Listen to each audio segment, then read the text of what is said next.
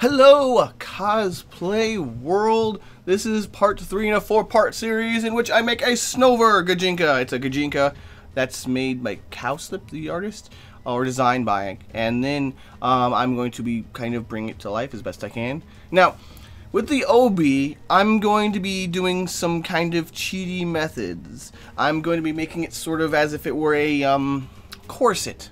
So it's going to be a little bit different. There's several layers and attachments and details, which, if I were to have to put on every single time, would take me maybe half an hour just on the obi section, and I don't really have the patience for that. So what you see here is a spray-on dye for cotton fabrics, or fabrics in general.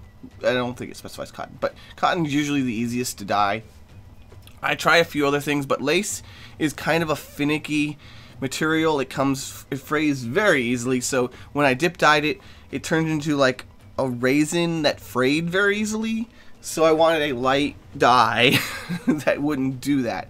And that spray and dye came in a set of 3 of tan, brown, and green for a camo theme. But it helped out quite a lot because I have brown, tan highlights that I need to add on later. So yay, it was super useful.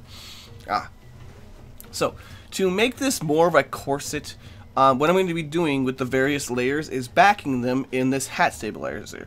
This is an iron-on feasible interfacing. It's very, very thick. It's going to make it so that it looks clean. I don't need to constantly iron it, and it will hold its shape.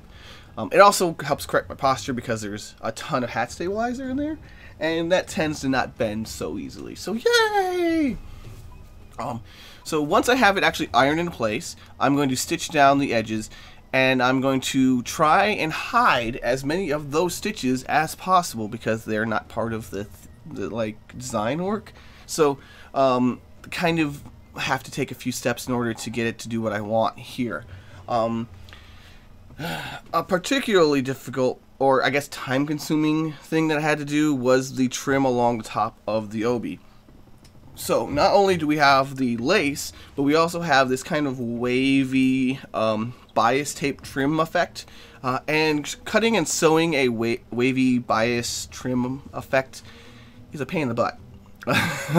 Generally, just because when you're folding over material trying to make a wavy seam, it's hard.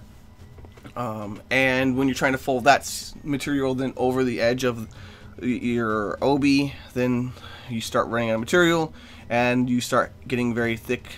The layers of material start adding up, and your sewing machine goes, no, not anymore, I can't do it. So you have to be careful about it. What I ended up doing was sewing the top edge of all the layers together. There's also a black trim in there too. And then folding that over the top of the obi, removing a layer, one of the top layers, kind of like I peeled away top of a... I folded away at one of the layers, making it less fabric, basically, and then sewed that to the obi, and then that seam was hidden when I re-flipped over the top of the material. Yay! All these layers! And as you can see, I'm stitching it to the inside, to the back of the obi where it's less visible. We just fold it over basically. Oh, now the the base obi, there's 2 layers, and then there's the trim that's going to go on top, or sorry, the like rope detail is going to go on top.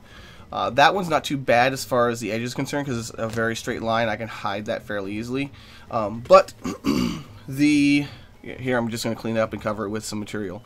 But the other one we're going to have to do a bit more work because it has one of those triangular tips just like the skirt, and that is a pain in the butt. And here you see me, as I've already sewn it, I'm going to iron it into place over the edge here, and then we're going to add the lace trim to hide that fact. Yeah, we have to pin it down because it doesn't really want to fold over that material. Now lace is a little bit difficult to sew because it's not like a regular knitted material. You're going to need to do some spacing there. I went with a very long stitch here, and that's also the reason why I stitched down the white first, because I wanted the white in place as strongly as possible. But I went with a very long stitch. It's just there to make sure that the lace doesn't move. It'll be fine. It's a decorative added piece. It's not under any structural stress. It'll be okay. Alright, so for the layer that goes over the top, we're going to do a similar process. Here you see me stitching the triangular tips like I did with the skirt. I will stitch the, I will sew along the line, and once I get to a point or a valley, I will put the needle down through the fabric and pivot the material in on the needle to make sure that my stitches don't move or I don't have a big jump anywhere, and then I will continue on in a new direction. And I'll do this the entirety of the way. So I'm going to clean up the edges here, and then with another piece of fabric I'm going to cover that up from the back and hide it in that way. So I do the, I guess, inside. I do the lining first, and then I fold it over the fabric over the front, and then we have a edge on the inside of the obi, and that's not as easily seen. This is definitely where the fray check is going to be super useful, because the bottom spikes make a lot of contact with my waist and they tend to bend a lot. So I definitely fray check the crap out of these so they did not go anywhere. And that they stay nice and clean. They do need a little bit of maintenance after each use, or after, like, well, before each use, to make sure that they look nice and clean. But as you can see, I'm using tons of fabric tack there as well to make sure that the edges and corners don't go anywhere. Yep. And as you can see, that's just how that goes together. Yay! Sort of gluing it into place here. This is going to be yeah, a little messy until we clean it up with with scissors and make sure that none of that is visible. It's not the best. I don't know if I wanted to sew through like multiple layers of fabric and multiple layers of the hat stabilizer to get that to work. And here we are, we're putting the rivets into place. These are going to be how the OB functions as a corset.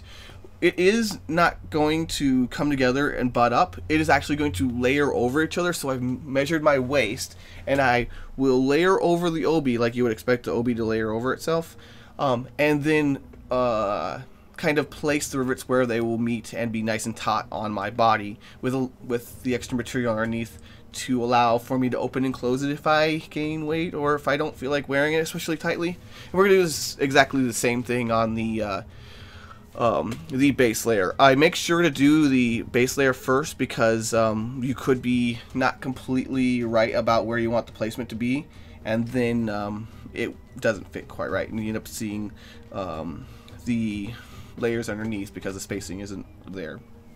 So we have this wonderful fabric, braided rope, and when I bought these, they were only, I don't know, 2.5 feet long, so I decided to hide the fact that they're two underneath the fabric, or sorry, underneath the flowers. Yep, that's basically the reason why I stitched it down in places, because I'm hiding the fact that they're two pieces, and I didn't want it to shift and for me to be constantly having to mess with it to make sure you couldn't tell that that's what was going on. And also generally makes it a little easier to put on, because that's one element that I don't need to fasten and position in place when I do put the cosplay on. It is a little rough on the flowers, but we can always fluff those out. They're artificial flowers. We just need to make sure that they're fine when we take them out of the box and use them for when we're getting ready to put the costume on. So it's there's some straps in the back to adjust for size, and that's basically how the OB works, or the corset OB abomination I have made here. I hope you guys enjoy. Next time we're going to be going into the painting and the finishing. There's various details to be added on to the piece. That's going to be the last of our videos. Hope you check that out at finalcosplaycore.com. See you guys next time. Good times to all. Hurrah! If you like this, you should check out finalcosplaycore.com. There's lots of pretty cool stuff over there. See you guys next time. Good times to all. Hurrah!